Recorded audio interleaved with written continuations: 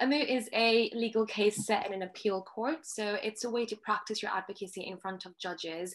It's a great way to enhance your oral public speaking skills because you have a moot problem given to you at least 2 weeks before the competition, and you have to prepare as either as part of the respondents or the appellants in this scenario.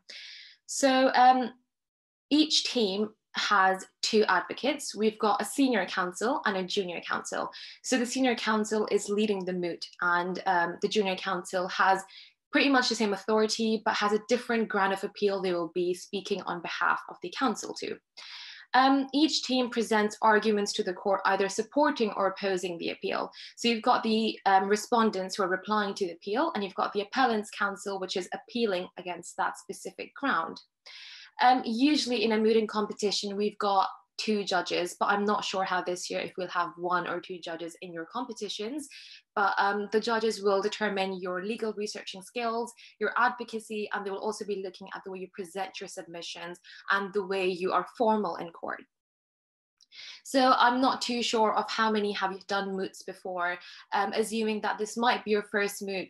For some of you, this might not be your first moot. You might have some experience in public speaking and debating before, but mooting is very different. You have to be very formal, and we will be covering that also in the PowerPoint presentation today. The moot problems, your first round will be quite soon. I'm not sure of the date, it's in these slides ahead. However, the moot problem will be based on a simple point of law. Submissions will be limited to 15 minutes per mooter, 15 minutes for both the junior and the senior counsels for both sides. And then the senior counsel for the appellant will have a right to reply after the moot is over. These 15 minutes are within the time of intervention by the judges. So the judges can ask absolutely how many questions they wish to ask. It can range from no questions at all. It can range to 5 to 6 questions. The judges can be very, I'd say, savage in this scenario, where they will be asking you quite a lot of questions sometimes, just to test if you're good on thinking on spot skills as well. Why should you moot? I'm sure you all have signed up for specific reasons. However, just to go through a bit of the basics, improves your advocacy, public speaking skills. To be fair, a lot of legal research is involved. So last year I participated in the mooting competition for Cardiff Uni, and it's like doing a different module. I'm not putting you off mooting or at all, but it is a lot of commitment, and we sometimes do have dropouts. However, this year we're trying not to have so, because if you drop out, sometimes your partner is affected, even though you are judged on your own performance in the mooting competition. You work as a team. I'm mentioning is individual effort, but end of the day, it's just better to have support from your junior or senior counsel, because you can discuss any issues you've got in the mooting competition. Something you don't understand, you can always discuss it with your senior or junior counsel.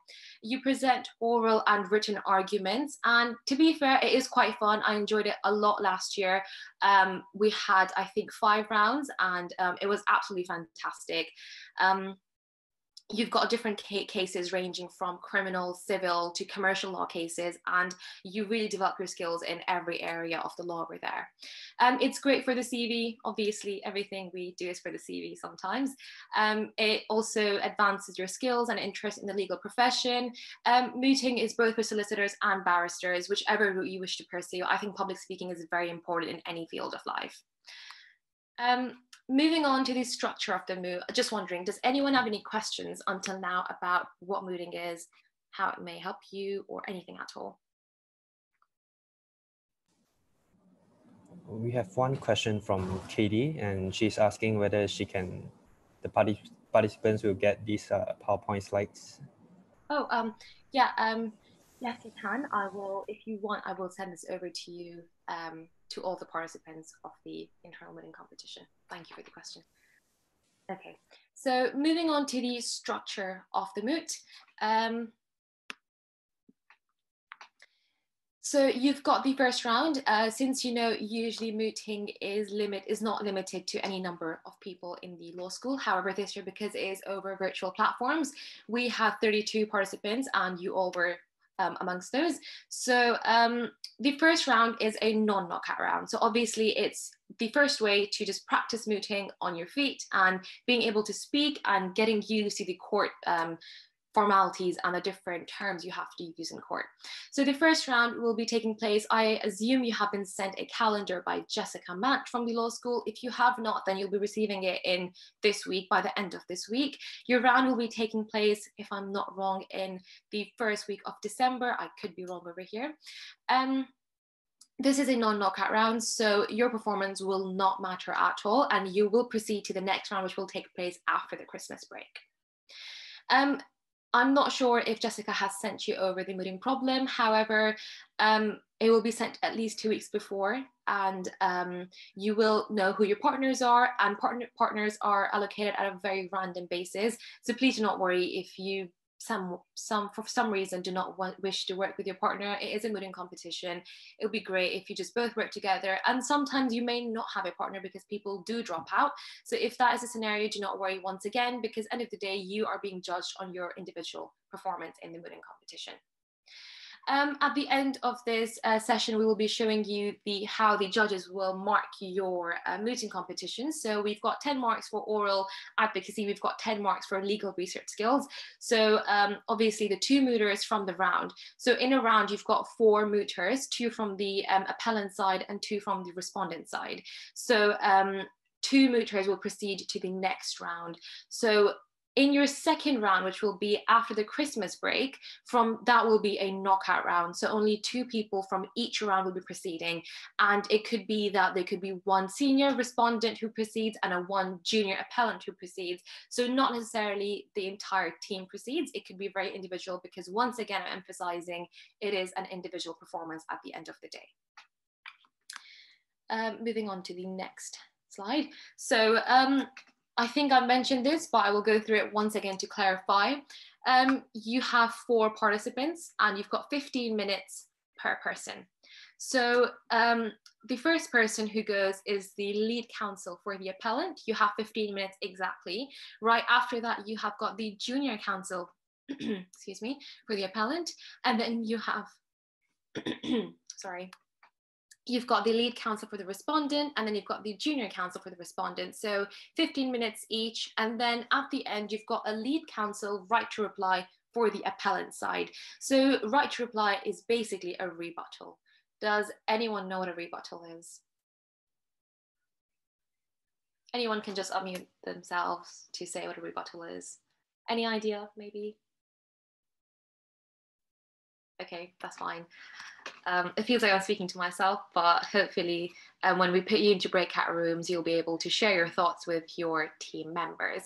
Right, so right to reply is when you try to argue against the points made by the respondent side. So this is given to the lead counsel for the appellants, and you have exactly 5 minutes, and you cover only your ground. You could cover the junior counsel's ground, but usually what happens is that the lead counsel covers their ground, and during the speech of the lead counsel for the respondent, the lead counsel for the appellant makes notes at whichever they think they can possibly rebut for the mooting competition.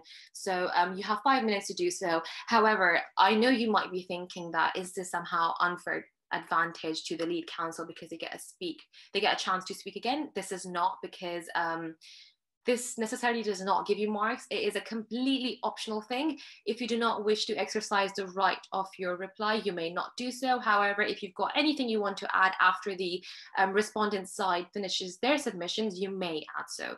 So it does not necessarily give you any marks, but at the same time, it's just a way to maybe rebut whatever your respondent's opposing counsel has been saying for the past 30 minutes. Moving on to the skeleton argument. So I would say potentially the skeleton argument is probably the most important part of the moot. So once a moot problem has been assigned to you all, you will be arranging a skeleton argument. So a skeleton argument, I hope you can all see this and it's not too small. Right. Each team must prepare a skeleton argument which should not exceed 2 sheets of A4 paper. So you have basically 2 pages to submit your skeleton argument on, and this is what is sent to the judges and to your opposing counsels 48 hours before your mooting competition. So in your skeleton argument, you basically summarize everything that you have put in your submissions. At the end of this PowerPoint presentation, we will be assigning you into breakout rooms, and we will give you a mooting problem and an example skeleton argument. So please do not worry if you do not understand what skeleton argument is right now. We will be talking about that in a while. So since there are 2 members in the team and you cannot use more than 8 authorities, I need to emphasize that usually what happens is you look at cases and you realize that I've got too many cases, and you cannot put all of them, unfortunately, because you have limited time. And in a real court, the judge is not going to keep listening to you for hours and hours. You will have not more than 15 minutes at the max. So in a skeleton argument, so there's one from the respondent side, one from the appellant side, and you send over skeleton arguments 48 hours before the mooting competition. So in the skeleton argument, you have the name of the court, you have the name of the people whose case it is, the appellant and the respondent side, and then you have the material facts of the case. So when you've given a moot problem, it usually ranges from 2 to 3 pages. You have to summarize all of that into, let's say, 6 lines, put that as your material fact in the skeleton argument. Then you have the grounds of appeal. So for the respondent side, you will have 2 grounds of appeal. For the appellant side, you will have 2 different grounds of appeal, because you are obviously contradicting what each other are saying. So you have different grounds. Also, now, mentioning how you can use 8 authorities, you are allowed, to make it fair, 4 authorities per individual. So the senior counsel for appellant and the junior counsel for the appellant will have 4 cases or journals or books or whatever they wish to cite in their submissions. So 4 per mooter. You cannot exceed this. However, if you do not have 4, it's fine. If you have 3, 2, 1, that's perfectly fine as well. They can range from cases. Let me clarify, when it comes to cases, if your moot problem is based on the Supreme Court, you cannot potentially use a case lower than the Supreme Court. You cannot use Court of Appeal. You cannot use that, because that is lower, and the judge will simply ask you, why do you think I'm going to follow a court which is lower than the Supreme Court? So there's no point of using them. However, you can use them sometimes in very rare circumstances as a authority. I forgot the name of the authority, but I will hopefully remember by the end of the session. So you can use it saying that it is a very accurate authority, and if it's very recent, then obviously you can add that it was a year ago, it was 3 months ago, and the court should be following it for such and such a reason. We will be elaborating on this when it comes to the breakout Zoom rooms. So you can use cases, you can use extracts from cases as well. How to back up your cases is when you use extracts from cases, and then you can also use reports, you can use parliamentary papers, you can use articles, but potentially articles would be a secondary source. I would recommend, this is just my personal opinion over here, cases are the best way. So you get cases on Westlaw, find your cases, open their legal judgments, the entire transcript. It's going to be very long. It will range from 30 pages to sometimes 40, sometimes it's very short as well. However, you will have to read the entire thing, and you will have to highlight the important bits which you wish to inculcate in your moot and your submissions. So it's preferred that you use cases. However, you can use articles by different people or books as well. Also, if you have cited a case that has been decided in more than 1 court, it will be counted as 1 authority. And then if the case is similar for both the appellants and the respondents, that will obviously be different authorities, because both have done their own work to cite that case. What else? Yes, right here.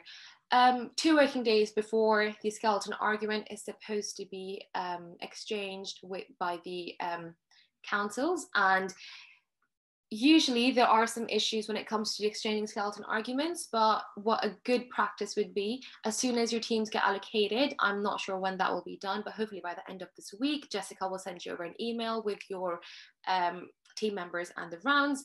Also, let me emphasize, you will have different partners for every mooting competition. You will not have the same people, and they will be randomly allocated to you. So you'll be sending your skeleton argument 2 working days before. This gives you a time to maybe potentially somehow look at your opposing counsel's argument. And if you wish to make some changes in your submissions, you can always do so. Late submission usually has a lot of issues. If you tend to submit a skeleton argument very late, the judge may not consider your skeleton argument at all, and you might be allowed, obviously, depending on what the circumstances are. So this is very, it varies for every individual. However, the rule is to send it 2 working days before, or else your marks will be cut down from the mooting competition, because it will give you an unfair advantage over your opposing counsel. Because if they have sent you their skeleton argument, they also deserve to get your skeleton argument 2 days before the mooting competition. Before I move on to the advocacy, from personal experience, usually in the first mooting competition, people have scripts.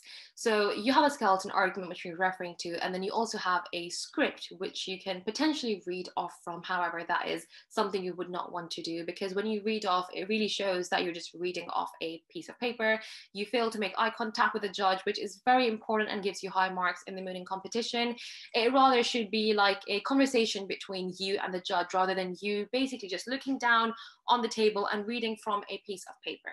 However, since this is virtual, it is quite different. What people usually tend to do is do split screen. So that is a tip for you all if you do not wish to memorize. Obviously, memorizing is a lot. However, you could just split screen your Zoom call on the side with your judge, and maybe just somehow put on the other side your script. However, once again, when your eyes move in the webcam, I'm gonna try doing it. If you can see, they're moving my eyes now, and it seems like I'm reading. So that is something the judge will notice, because in my semi-finals, our judge could see who was reading and could see who was not reading off the screen. So it's recommended that you try not to memorize, but as long as you've done your legal research, I'm sure you'll be aware of all the cases and you would not have to potentially read off anything. Obviously, you can refer to it. However, using a script and reading off, which many people tend to do, even in the later knockout rounds, does put you at a significant disadvantage, I would say. Moving on, does anyone have any questions about the script, the skeleton argument, or absolutely anything? Please feel free to unmute yourselves or drop it in the chat box.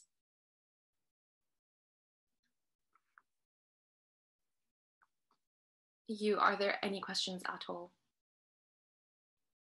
Yes, we have a question from Ryan, and he asks if he can use statutes, or is that not relevant? Actually, I can answer that. Yeah, statute will be counted as an authority. So you can definitely use a statute. Thank you. Any other questions? No, okay. No, yeah. I'm so sorry, I forgot to mention. Yes, you can use statutes. That is my bad. I should have mentioned that right before cases. Statute is a primary authority and you can use it. Please do use it if you want to. Usually in the mooting problem, you will have statutes given. For example, the something something act of 1979, you can refer to that. However, that will be used as the authority, because if you do seem to work on that and do your details on it, and our first mooting competition last year was about human rights, and if you refer to Article 8 of the ECHR, that is an authority. So be careful, you only have 4 authorities allowed, but statute would be an important authority because it is a very strong one, so you can use that along with cases and different books or journals you wish to use. Moving on to the advocacy, right. So as I mentioned, I will go through the judges' feedback, the judges' sheet, which they will mark you on at the end of the session. And you have 10 marks for your, I'd say, legal research skills, and then you have 10 marks for your advocacy. I personally think there's always in a mooting competition a side which is going to be the winner. So in a competition or even in a case, you will always have a stronger side which has, I'd say, more cases for them. And that is very, I'd say, it's very random, but there is usually one side which has a stronger ground of appeal, and therefore they may be the winning side. But at the same time, they don't have to be the winning side, and usually sometimes they may not be the winning side because the way they spoke to the judges, the way they presented their submissions may not be as good as the other opposing counsel did.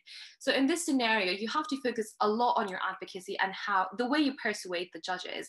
And if you are reading off a script, it will come across as basically you're just reading off a book and you've not interacted with the judges at all. So I really would emphasize that try not to rely on your scripts. Obviously, for the first non-knockout round, you may want to do that, and that's perfectly fine. It's your first round. However, in the later rounds, because they are knockout and you have a possibility of hopefully proceeding to the next one, if not, then you just have to be very careful. So I would really emphasize on oral advocacy and trying to persuade the judges. And many of you may not have practiced public speaking skills, which is absolutely fine. This is a great way for you to get into it from an early stage. If you're in second year, that's great. If you're in third year, that's fine as well. You can always learn public speaking skills. It's going to really improve your confidence, because honestly speaking, before doing mooting last year, I had no idea how to speak in a court. But when I did the mooting rounds, I'd say while they did require a lot of dedication and commitment, they really did improve my personal speaking skills when it comes to speaking to the judges. I hope I'm not going too far with my personal experiences, but I'm going to quickly mention something. I took part in a mooting competition a few months ago, and it was virtual, and I had 10 minutes to go with my submissions, and the judge was very rude. I'm not meaning that in any bad way. However, she took 8 minutes of my time, so I had 2 minutes to basically submit my grounds of appeal. And 8 minutes, she kept asking me questions, and she kept bringing down every point I mentioned to her, because she just says, I'm not convinced with it enough. And she says, I want you to elaborate more. So you can get judges who will be very, who will ask you a lot of questions. They may take a lot of your time, but hopefully in your first few rounds that will not be happening. This was not a Cardiff Uni round, to be fair, so maybe that's why the judges were quite intervened quite a lot, I'd say. So do not worry, but at the same time, you do learn quite a lot of improvisation skills where you think on your spot, and you can always reply back to the judges. And if you do not know the answer, you can always say, thank you, my lady, my lord, for your question. I will like to proceed with my submissions as I have no answer to your question. And the judge is not going to say anything after that. I will go with the formalities of the court very soon, so don't worry if you're scared why I said my lord, my lady. That's perfectly fine. Moving on to being formal in court. In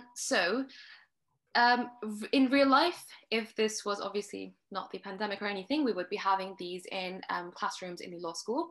So you would have 2 judges, and you would have to dress very smart, just like a solicitor or barrister would do so in real life. So you would have to wear a suit, you would have to look very smart. If this was in real life, I would tell you how sometimes judges do call out on your dressing style.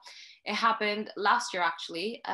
Some individual was wearing a yellow colored shirt with a black colored suit on top, and the judge asked her, why are you wearing yellow? So be careful with what you're wearing. The judges do not want to get, I'd say, distracted by your dressing. They want to be focusing just on your submissions. So make sure you're looking neat, clean, tidy, nice, and wearing a nice suit. Obviously, because it's on Zoom, you can wear anything on the top. So as long as it looks nice, and you can be in your trousers, it's perfectly fine, because you just get to see to your shoulders anyways. So dress smart, I would say. I would really emphasize on dressing smart, and make sure your hair is not so in front or anything. It's tied back neatly, nicely, because the judges do get distracted, and they will call you out on it. Just to avoid any of you feeling bad if the judges do so, just please be careful with your dressing, because they will be very strict. And if this would be a physical moot, they would be extremely strict on what you're wearing and how you're dressing up for your case. Since end of the day, you are representing your clients. Moving on, I have mentioned the accessibility of virtual split screen and everything. One thing which is really important is that you take your time to speak. Make sure that your pace is appropriate. I know when you're nervous, you usually go really fast, because I did that in my first moot, and I went really fast and I started eating up my words. Please do not do that. That will cut a lot of marks. The judge will not understand what you're saying. They won't have time to even question you. They will straight put quite low marks in your advocacy skills. Take out time to prepare beforehand. I know for final years, I know it's really hectic, even for second years, obviously, but make sure you take out time for your moot. Do not leave anything to last minute. If you're given the problem 2 weeks before, start when it's given to you. Start with research. Start with looking at what cases you might want to do. Start with looking at which ground of appeal you wish to choose. I'm going to quickly mention this. I will elaborate in the breakout rooms.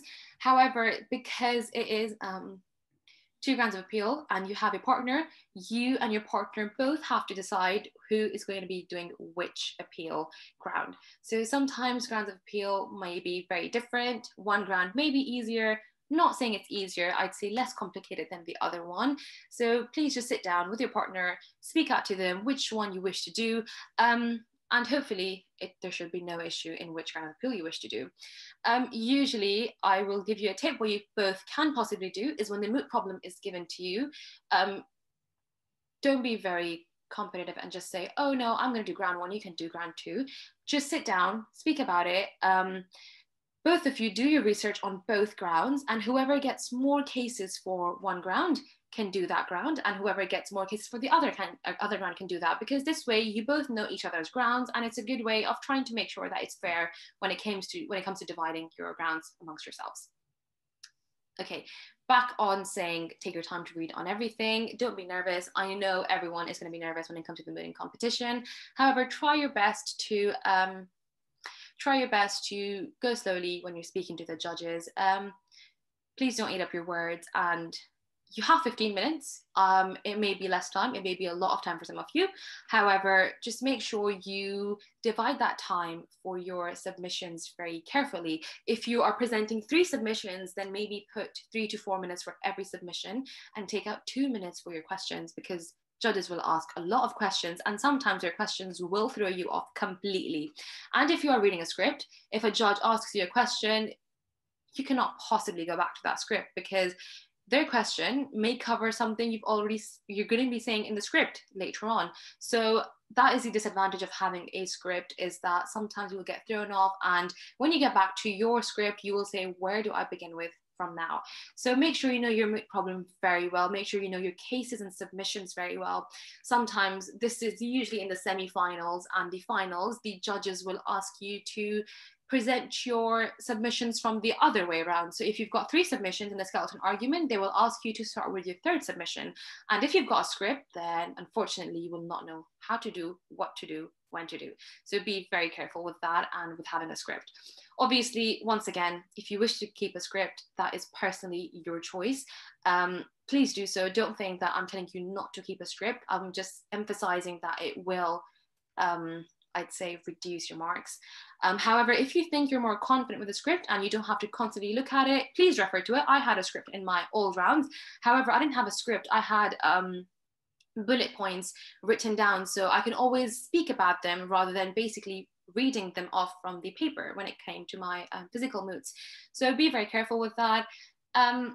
Moving on from the scripts, we will be talking about court language and yes. One really important thing, actually, distracting manners. So I think you can all see my video right now. Please don't sit like this or like this or constantly keep moving, because the judges will not like that. Judges are very picky, I would say, and because they've got experience themselves of the mooting competitions, be very careful. Some of them may be very good at mooting, and they will call out on you right in the moot. They will tell you, can you please stop moving? We are distracted by whatever you're doing. Make sure you don't have a pen, you keep clicking. Make sure that when it's the screen, everything can be seen. Make sure your head's not being cut off just like mine is right now. Make sure that everything can be seen. So please be very careful and do not do different distractions in front of them. Also, we have this tendency to say a lot of different words from basically, because, like, please try not to do so, because they will cut down marks for that when it comes to your oral advocacy. A really good technique would be 2-3 days before the mooting competition, record yourself. I used to do that all the time. I would ask my friends to watch me do my moot, and they would criticize everything which they felt was out of place, which was not necessarily. So please do that. Make sure your friends do that for you. If not, your family. If not, just look at yourself in the mirror and do your mooting competition right in front of you. Think the mirror, just look at the mirror and you will notice a lot of things you tend to do and you will hopefully stop doing them. However, for the first round, don't be too harsh on yourself. It is your first round and you will learn a lot after your first round as well. Moving on to court language, I'm going to pass it on to you because I've been speaking for too long now. So if you please start with being, court language, I'm going to stop now. Yeah, sure. So I think before that, I would want to answer a question from Katie. And so following from the question just now, so Katie asked if the statute would be included as one of the 4 authorities.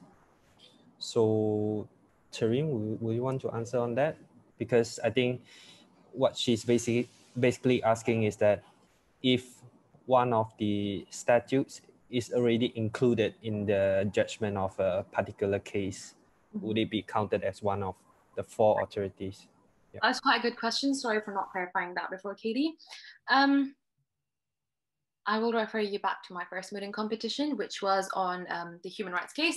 So we had Article 8 of the ECHR, and if you tend to use it and if you're making points from that statute law, then yes, it is an authority. However, if you're basically merely stating that, yes, Article 8 of the ECHR says this, that is fine. It will not be counted as an authority. But if you decide to make an entire paragraph of your submission based on Article 8 and you're going to be speaking about it and you will be elaborating on that, then that will be counted as an authority. Does that clarify your question, Katie? Can you please just let us know? If not, then I'll give you another example. Yes, it does. Thank you. Thank you so much. No worries. Back to you. Can you please begin with the court language? Sure. So we'll be talking about the court language. So as Tehreem mentioned, why moot is so different from your normal debate or other advocacy competition is that we tend to expect participants to use formal court language. So following from that conversation, moot is basically a submission-based advocacy and should be viewed as a conversation between you and the judge.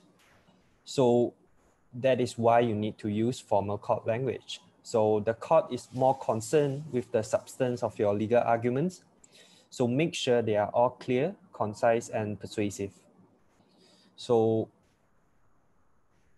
next, you should also avoid phrases like in my opinion or in our opinion, or we think that, because the court is not concerned with your views, but they want to know how are you going to advise your client. So it's not based on your personal opinion when you reach the submission stage.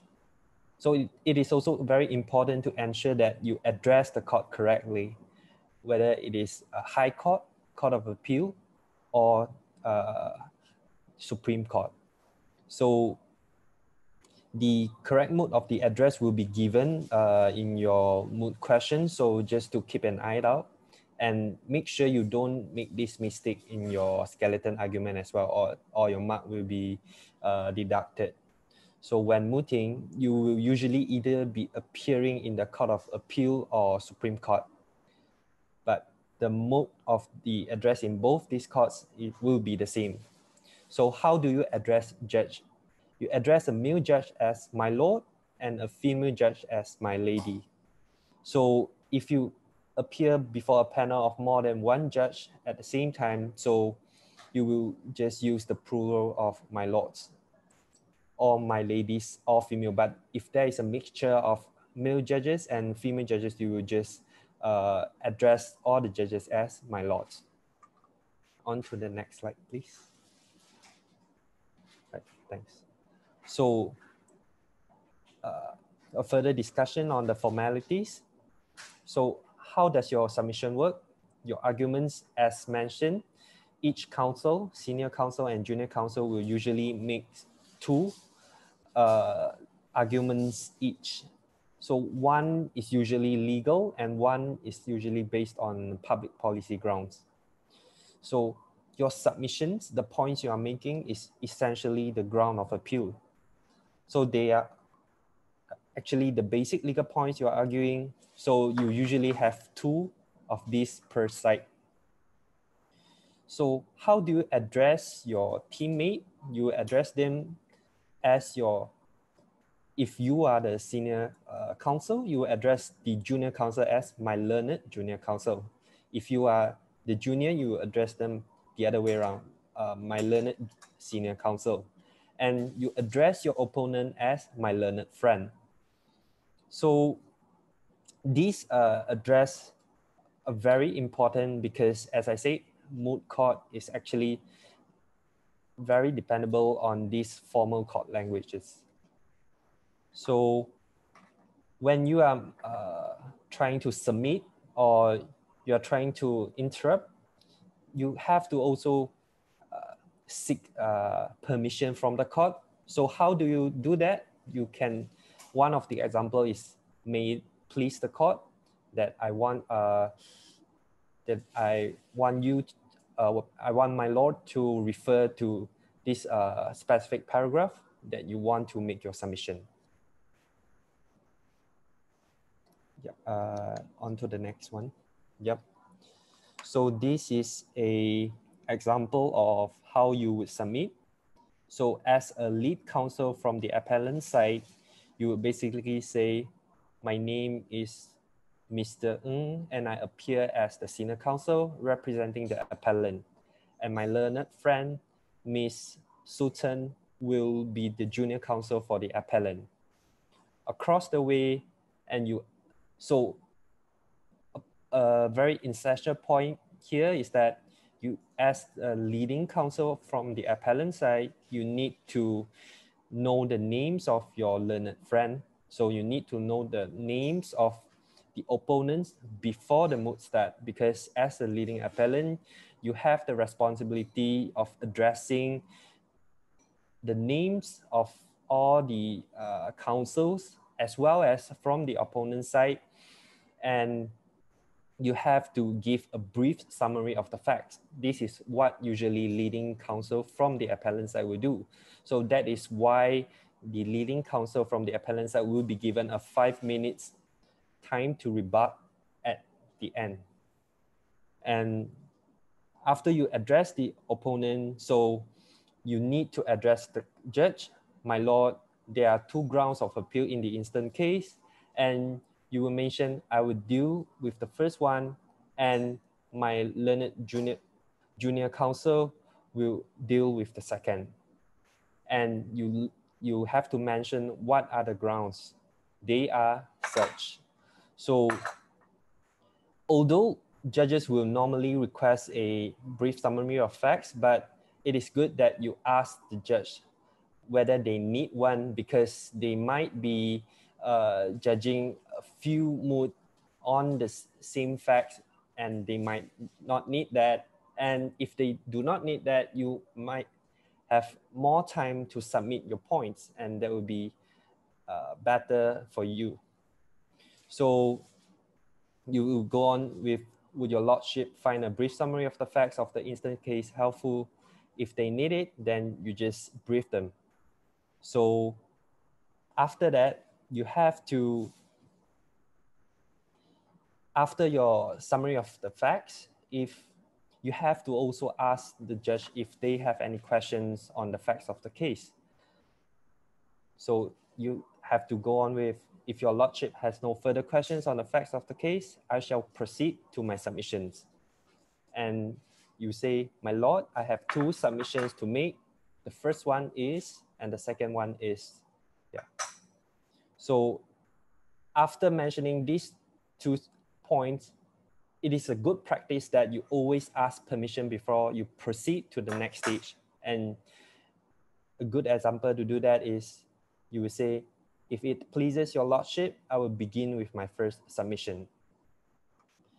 And after that, you will say, my lord, it is for these reasons, and also that I urge you to allow the repeal, to allow the appeal as your conclusion. So you have to also ask the judge if they have any further questions. If not, that concludes your submissions.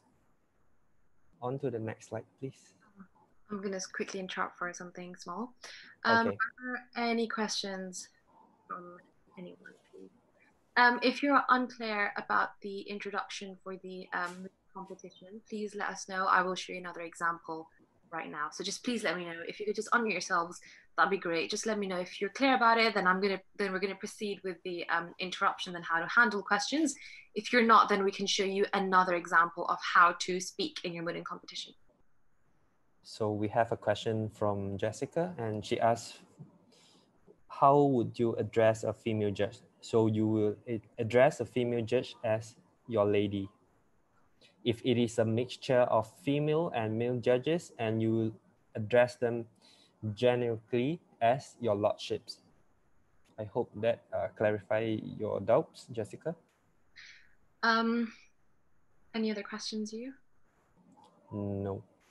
Could you all please just quickly send a yes or a no if you want to proceed now with the further slides, or shall I move back and show another example for how to begin your introduction?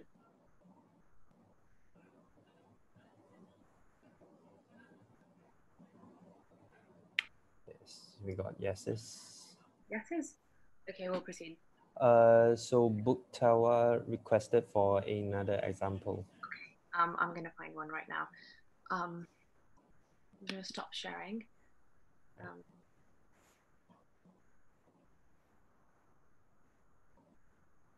Can you see my screen right now? No? Not. 1 second, I'm gonna start sharing again.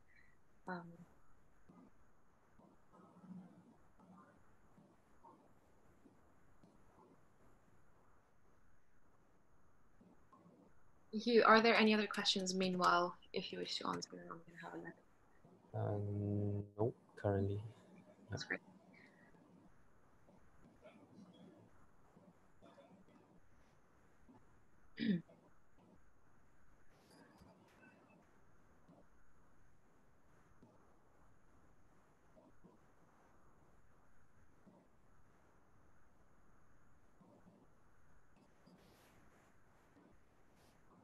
Sorry, my laptop is being a bit slow. Just a minute, and it should open up.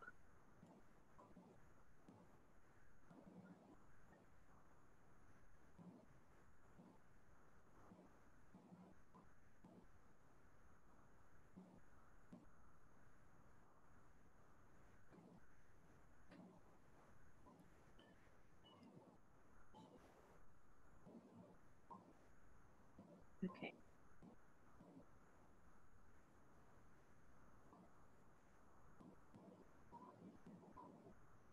Can you see my screen now? Yes. Okay. Right, guys, I'm going to quickly go through this one, just so that I don't take too much time. This can be a potential introduction for your mooting competition. This is from my mooting for last year.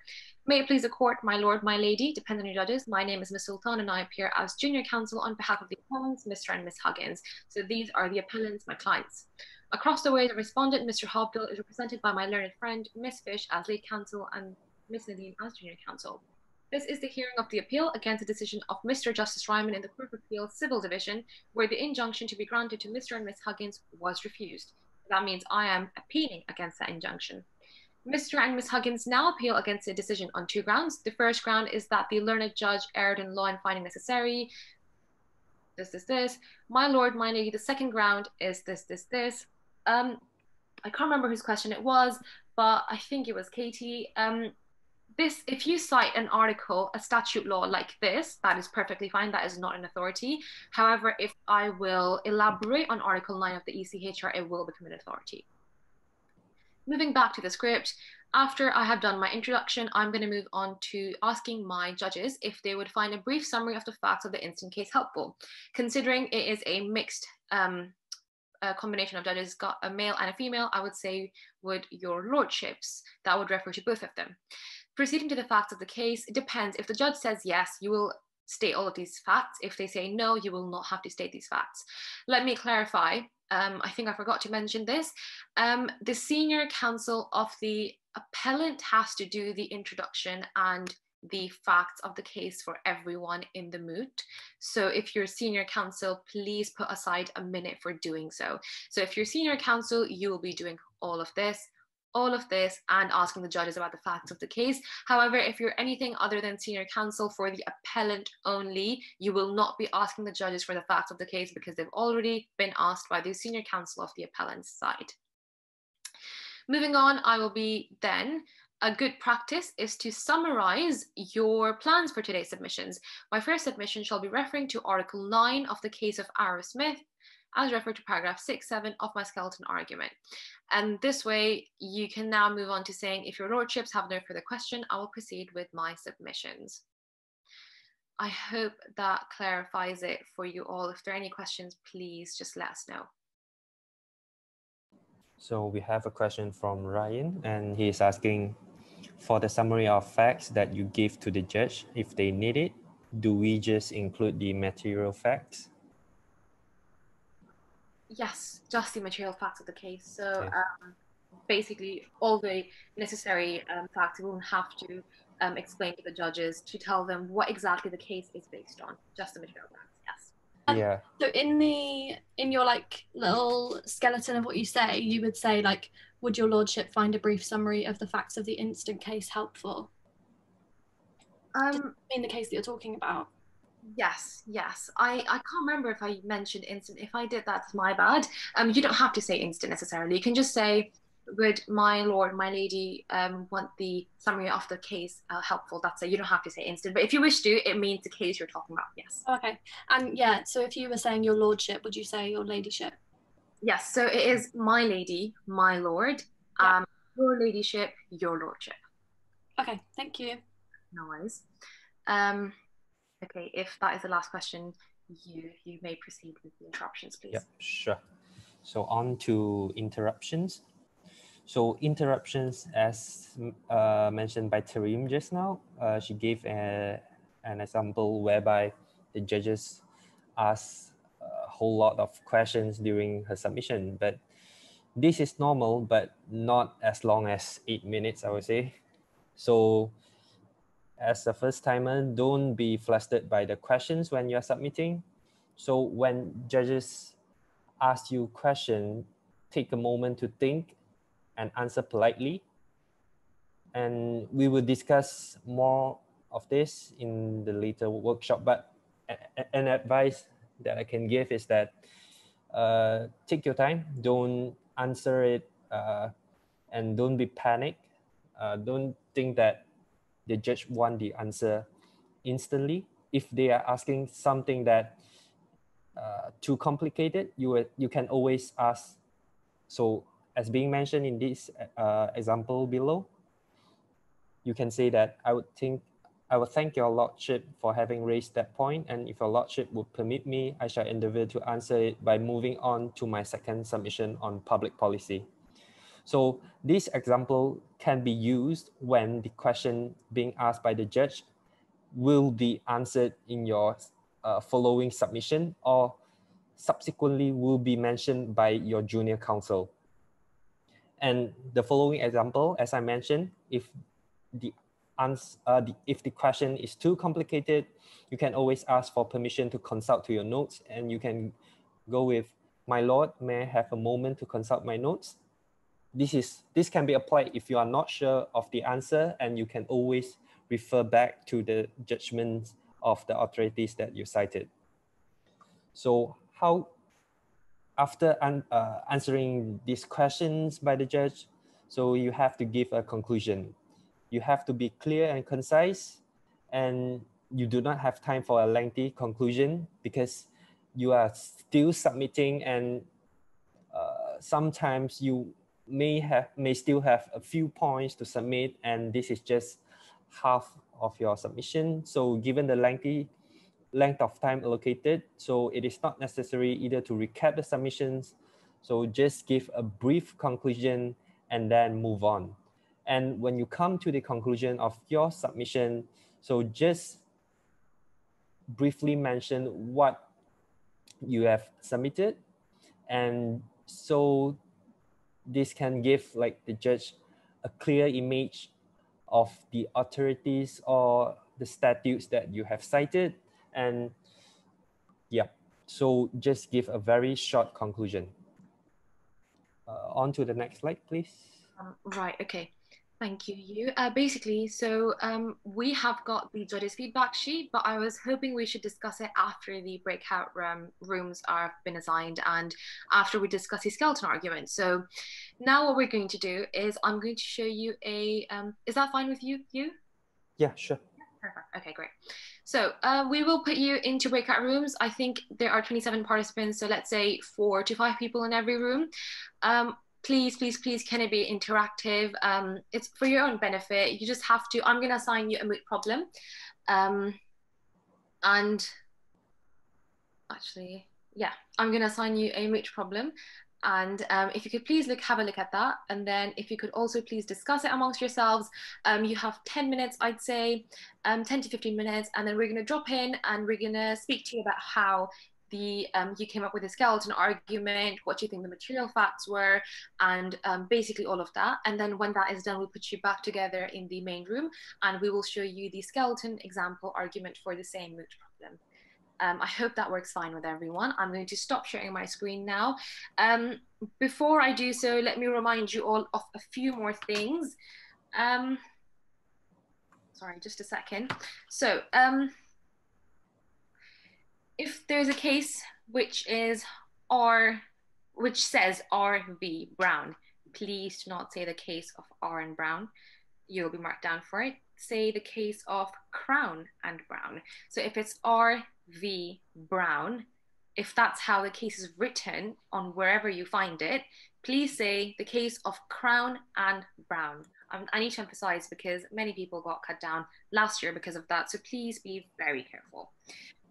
Also, but before I move to the judges' feedback sheet after the 15-minute session, I'm going to be discussing how to put together your bundle authorities. Bundle authorities also have marks, and it is the way you put together your submissions and your cases you have found, and the way you send them over to the judges. In real life, we usually have a really big folder of colorful post-its everywhere where you're just kind of referring the judges. That is tab 1, tab 2, tab 3. Because this is virtual, it will be different. However, I will show you that as well at the end of the session. Also, since this is, let's say, since this is a virtual moot, you will have 15 minutes. In the physical moot, you will have to be careful of your own time, and when the clock hits 15 minutes, the judge will literally tell you, can you please stop speaking now?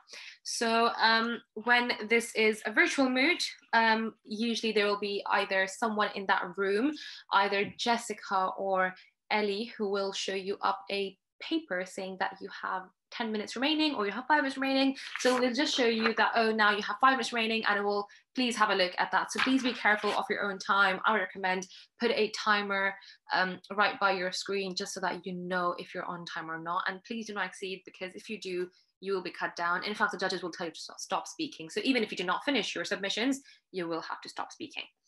I'm going to stop sharing my screen so I can put you all into breakout rooms. And before I do so, I'm going to show you a mooting problem just so that it is in the recording we've got. So Amy asked, can the participants watch the other moots that they are not involved with, which is like not their teams, but if they wish to watch other moots? I think I can answer that because some of the moots will be held simultaneously, so it will be very hard for us to allocate like viewers or publics to view the moot. So what do you think about that? Yes, unfortunately that would not be possible, because even in physical moots that was not possible for anyone to observe the moots. So sorry, we can't do that. However, we hope that you can practice with your teammates beforehand, if that helps anyway. And if you've got any questions or any issues, please just email us and we will be able to help you out with that, hopefully. It's just that if it's another team, they may get nervous, and usually everyone is very nervous. And also because it is virtual as well, we are limiting it to not more than 6 people per the Zoom call or Microsoft Teams. So I hope that answers your question. Right, I'm going to start sharing screen.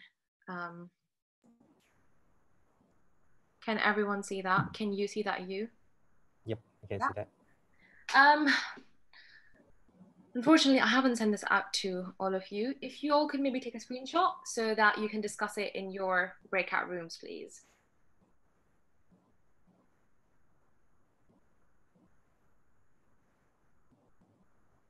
I'm not going to discuss this now. We will discuss this after it has been done by you guys in your breakout rooms. Has everyone taken a picture? So I can move on to the next page.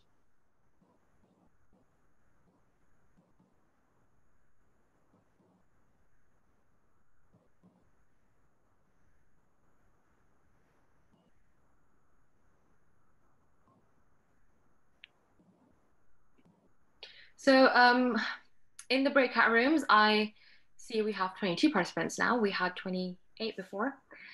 I want you all to please focus on the appellant side, and I want you to figure out who the appellants in the scenario are. I want you to figure out who the appellants are. I want you to focus on the appellant's grounds of appeals, and then maybe you can somehow come up with a skeleton argument. I wish I could tell you who the appellants are, but I think it's pretty obvious who they are. So if you could please take a screenshot so that I may now assign you into breakout rooms.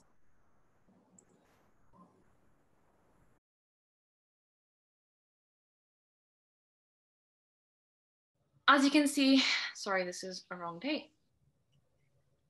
In the Court of Appeal Civil Division, appellant's name, respondent's name, skeleton argument on behalf of the appellants. I'm assuming everyone did figure out that Max is the appellant and there were 2 grounds of appeal, and I hope you could figure out what the facts of the case were. Any volunteer to maybe discuss the facts of the case before I show them? Anyone would like to maybe discuss them? Okay, I'm assuming nope. So we look at the facts of the case now. As you can see, they should be precise, very accurate, and not too much, considering you've got only 2 pages to summarize your skeleton argument on. So you've got well-known DJ radio, Max intended to cycle from here to here for raising charity on air. Thomas called him out, challenged him for a 4-day challenge, and if not so, £100,000 to him. Having accepted this challenge, making sure that you're using the legal terms that yes, Max accepted this challenge on air. Max, with his colleague Ginny, undertook this journey while broadcasting every day to the show.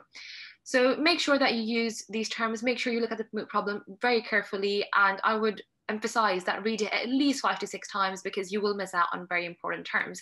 Broadcasting every day indicates that Thomas must have known that he started the journey.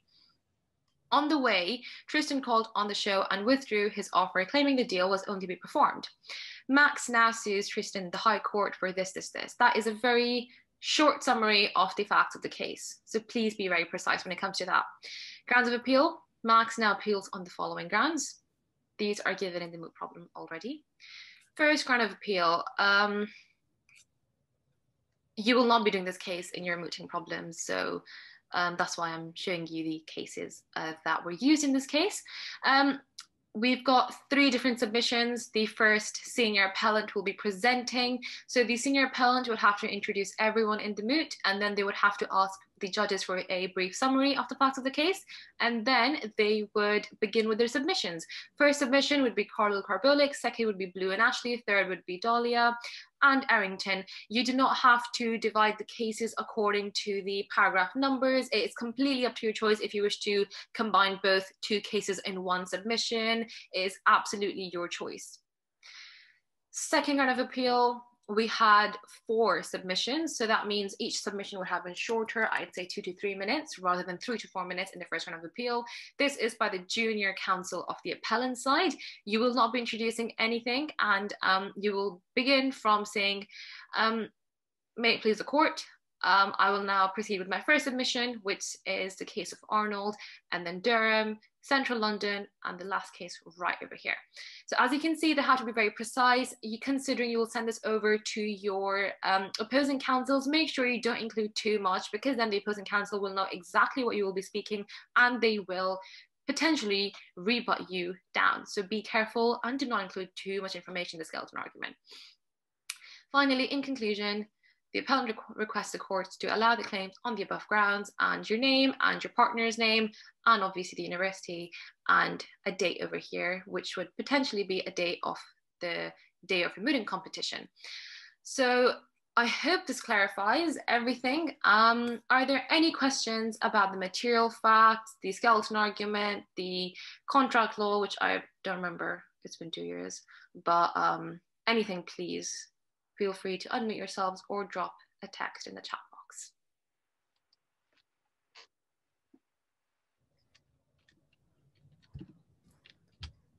When you send the PowerPoint with like information, is it okay to send that skeleton argument just so it's good to look at for like when drafting a new one?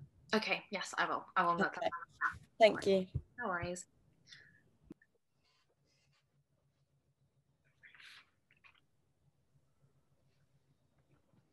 Hi, would the questions from the judges, would they be from your skeleton argument, or would it be from what you say on the day of speaking?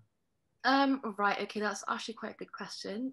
Judges, potentially, judges would have looked at your skeleton argument 2 days before, so they would not have many questions from the skeleton. However, the way you submit it, so let's say I'm describing my first round of appeal and I'm mentioning the case of, I'm just gonna have a look right now so I can give you an example. Sorry, just a sec.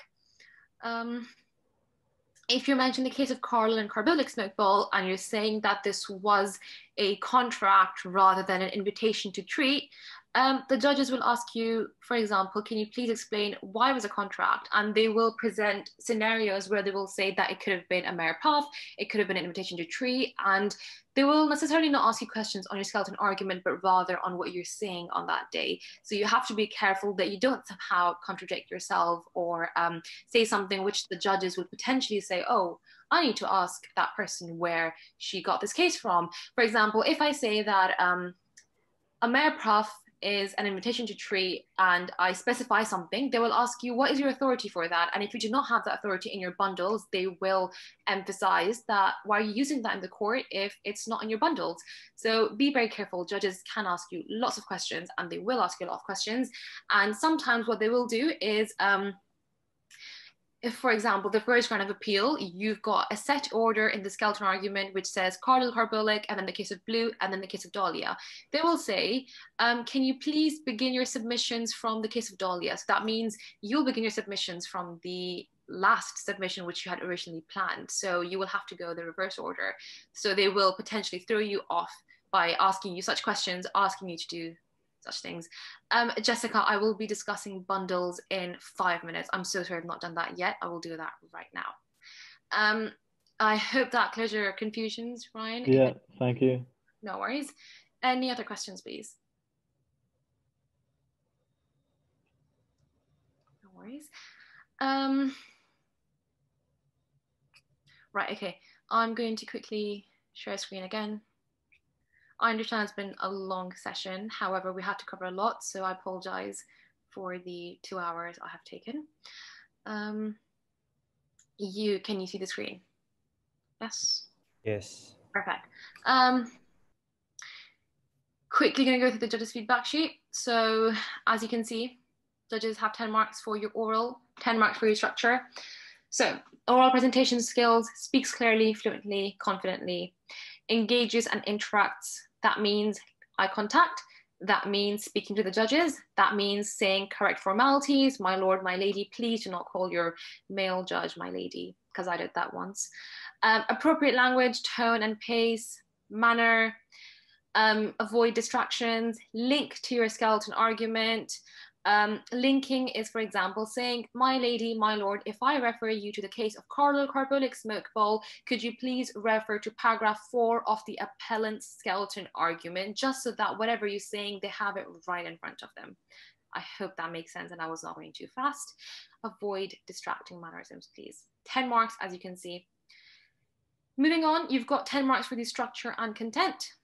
Identifies and adopts a logical and coherent structure. That means you plan your submissions. You say that, my lady, my lord, I'll be discussing number 1 this, number 2 this, number 3 this, and then you start with your submissions and then you bring them to a really good conclusion as well. Advances persuasive argument. Basically, this means that you are able to persuade the judges that your client should be allowed the appeal or should not be allowed the appeal if you're the respondent in the scenario. So that is your way of working your way around the script, if you're using a script, or the way you speak to the judges and bring in logical ideas to back up your whatever perspective that is. Response appropriately to judicial intervention, replying to the judges. If you do not know the answer, you can always say, my lord, my lady, I apologize, I do not know the answer to your query. May I please proceed with my submissions? Also, in my mooting competition, what happened is that I had to take 30 seconds away because I was thrown away by my judge's question. What I did is I told my lady, may I please have a while to refer to my notes? And she actually gave me extra marks for that because that requires confidence to do so, telling the judge that I need some time. So please feel free to do that. Do not feel that you have to ramble something when the judge asks you a question. I hope that clarifies everything. That is potentially the last slide. However, I had to quickly discuss the bundles, which I will be doing now. Until then, if there are any questions, please send them over or feel free to unmute yourself and speak.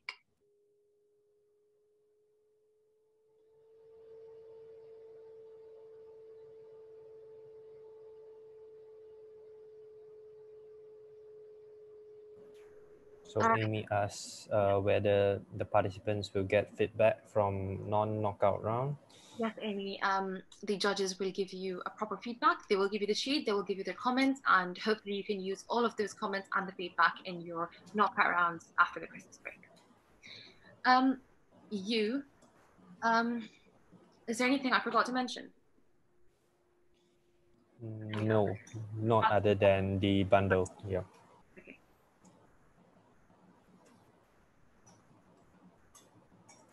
And I think I have something to add on in regards to the questions that was asked, I think by, not mistaken, by Amy.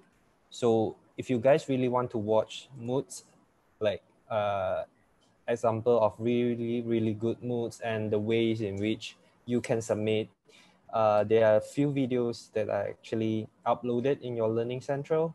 So if you take a look at the folder of the mood, which, if not mistaken, yeah, there are a few videos there and you can refer to it. They will show you how you should submit if you are a senior counsel, junior counsel, either from the appellant side or the respondent side. Yep. Thank you so much, you. Yes, I will emphasize once again, Learning Central have a lot of videos on mooting, so please refer to them. I will quickly show you bundle authorities. Before that, I think I mentioned that I had to show you all something after the session. Does anyone remember what that was? Because I do not potentially remember that, other than bundle authorities. Is there anything I'm missing out? Anything I was supposed to be showing you guys? The example of a skeleton argument. I think, yeah, I think we just showed the skeleton argument. We have showed the, yeah, I think that would be it then. If anyone remembers, please do let me know. I will show you the bundle authorities now. So I'm sharing screen. Finder, there we go. Can you see my screen, the tabs? Yeah? Yes, yes. Yeah, perfect. If you all could please have a look. So this is a virtual moot. So if you now look, tab 1, tab 2, tab 3, tab 4, tab 5, tab 6, it is very annoying, but you have to do this. Tab 7 till 13, right? If I'm going to open tab number 1, these all have to be sent 48 hours before, with the skeleton argument, to your opposing counsels and to the judges. I'm going to show you an example of tab number 1. Can you see the tab I opened? Yes. What can you see right now? Sorry, because I don't. Tab 1. Okay, and it's showing the case of Mohammed Al-Fayed, yeah? No, it does not. It hasn't opened yet. Let me show that again. Yes, can you see now? Yes, I can see it now. If you have a look, tab number 1 has the first page in the Westlaw case judgment. You have to have the case name, the court, the date, and the representation of the judgment. Now, if you move on, in the same tab, I have 2 pages. It's a PDF file, page 1 and page 2. Every case you use, every tab, page 1 has to be the front cover of the case. Please make sure. Do not put a judgment where the case name is not shown. The judges will call you out on that. Now, if you look at the second page, I referred to this, paragraph 14, rule 3120, exactly this in that moot. So I highlighted it and I sent it over to the judges. Does that clarify on how to use and make a bundle authority?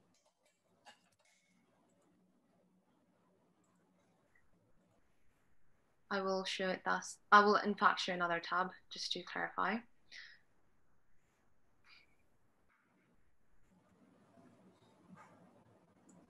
Tab number 6.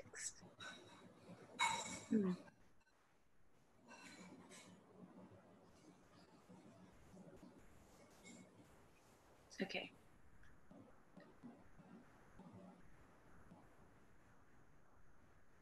I hope you can all see this. This is tab number 2.